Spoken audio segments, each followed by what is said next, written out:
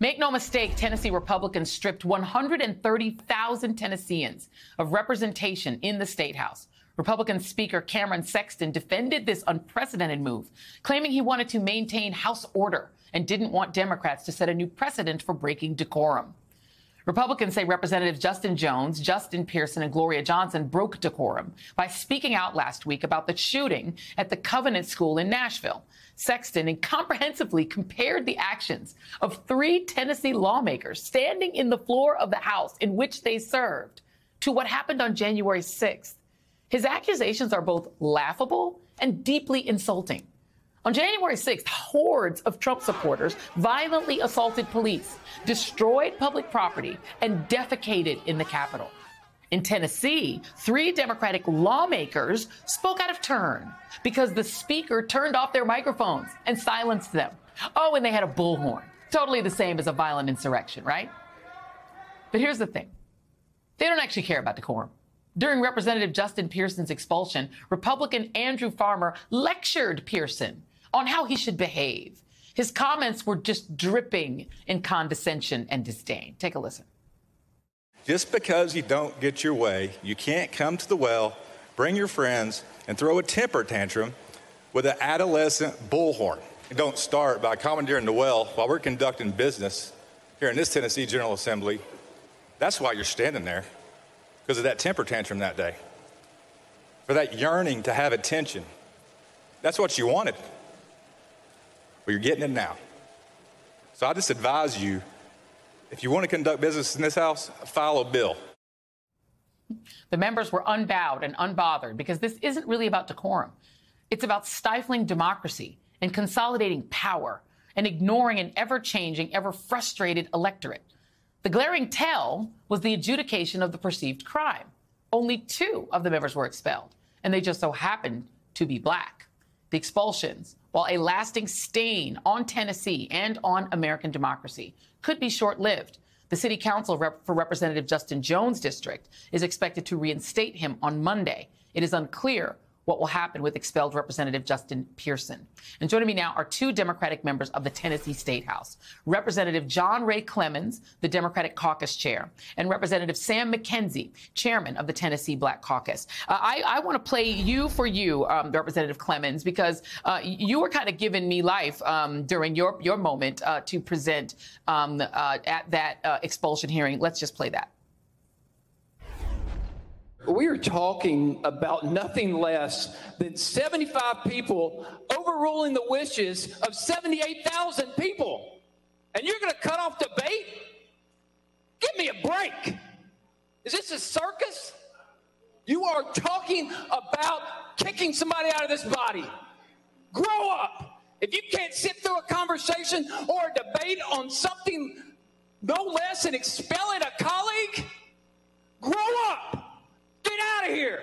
You don't belong here. They obviously didn't listen to you, Representative, but I want to ask you, because you represented an area of Nashville, and you talked about, I believe your district is not far from Representative Jones, former Representative Jones's district. I want to ask you about what we were talking about in the previous block. How much of this fight is about cowing Nashville and forcing this multiracial city that contributes 1/3 of the GDP of the state, and cowing them and punishing them for not wanting the RNC convention and seizing control of their economic might, seizing control of the airport, seizing control of the convention center, and essentially turning Nashville into a plaything of the MAGA right? Well, thank you for having me and for shining a light on this injustice. As you could see from that clip, my colleagues find it very uncomfortable to witness injustice, apparently, even though they were the ones, carrying this out. Nashville has been under attack from day one. Memphis is always under attack as well. We continue to face an uphill battle. We have one-party rule in the state of Tennessee, and they want to control everything, from the state house to the courthouse. And that's what you have seen. And you just laid out all the bills just from this session alone. And that's just this year. This has gone on for years. And so they just want to consolidate all power and control all money. I believe in the previous segment, you laid out the percentage of the revenue that comes out of the city I represent. Me and Representative Jones represent. Our districts are abut each other. We represent the same neighborhoods. We were redistricted, but we share neighborhoods. And so the people want him there. They knew who they were electing, and it is offensive for them to violate our democracy and replace him in that manner. And Representative McKenzie, you chair the Tennessee Black Caucus. It's very clear when they singled out the one white member of the Tennessee Three and let her survive by one vote. But she's been really brutalized as well. I mean, forced to sit in sort of a closet because she didn't vote for the House Speaker. And she's been punished as well. And she barely survived that vote. And they are sticking together. But I do want to talk to you just a little bit about what's happening around the scenes as well. In Memphis, allegedly, there is a threat overhanging that if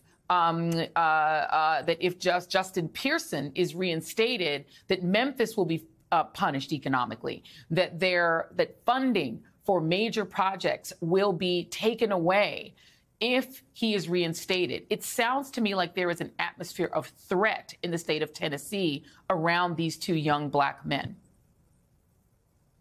It absolutely is. That's unfortunately not the first time that Memphis has been threatened or with one of those, if you don't get along, this is what we're going to do to you. We're going to cut you off at the knees. It's terribly unfortunate. I'm extremely happy for Representative Johnson. She served Knoxville just like I do, but it's eerily awkward when the one person that's exonerated is the person not of color. You know, I'm happy for her, but to have our two youngest African-American members expelled for a rules violation, a 5 to 10 second rules violation is asinine. It's asinine when they break the rules every day.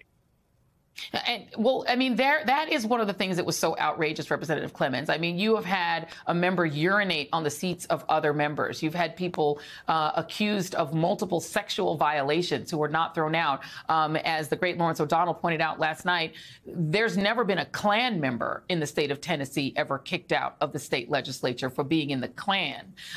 You now have a national spotlight on Tennessee. You've had President Biden and former President Obama weigh in. Vice President Harris was there today. What do you think that national spotlight will do, and will it change or alter the course of events? Well, I certainly hope so. This is an unfortunate way to shine a light on Tennessee, but I sincerely appreciate this White House and this administration. They've been here. They've stepped up with disaster assistance today. The First Lady was here holding vigil with our community after the loss last week and the terrible tragedy. And of course, the Vice President was here this afternoon where Representative McKenzie and I were able to join her at Fisk University, an HBCU here in Nashville, Tennessee. You know, with the light on this situation, I'm glad the light is finally being shown on this, because we have been facing injustice in the Tennessee House of Representatives for years. You know, we are not allowed to speak. We are cut off from debate.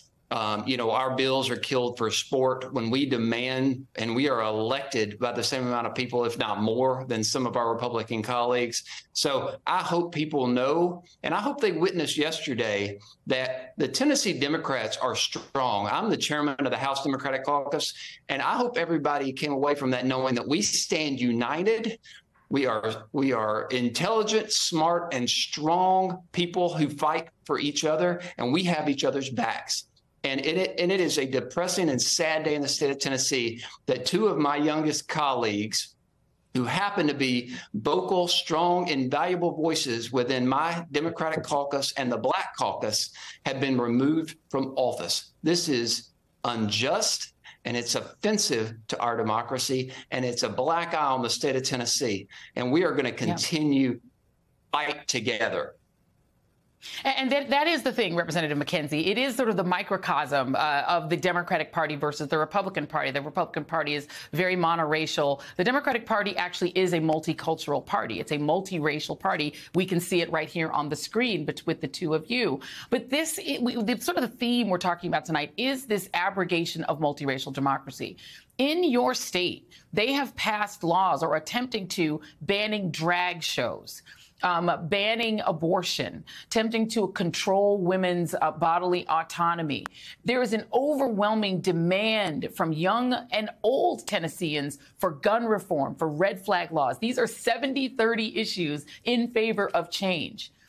Just talk for a minute, I'm going to let you close, on the anti-democracy piece of this, because that Republican majority is denying the will of the majority of Tennesseans every single day and punishing two black young lawmakers because they will not comply.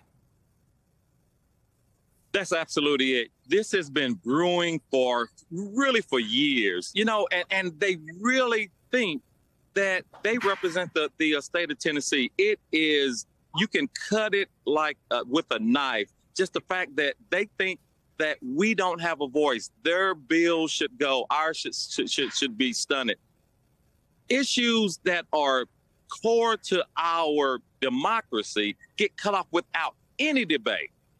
That day was it was a culmination of frustration. And we have a diverse party. We have a diverse way of expressing ourselves. And it just came out and came through that day. But it's been building. They're passing gun laws to have teachers carry guns when without really any training. They're passing these LGBT laws for no good reason, and they just keep piling on and telling us to just sit in the corner while we do the people's business. Well, the world is shining the light on the state of Tennessee right now.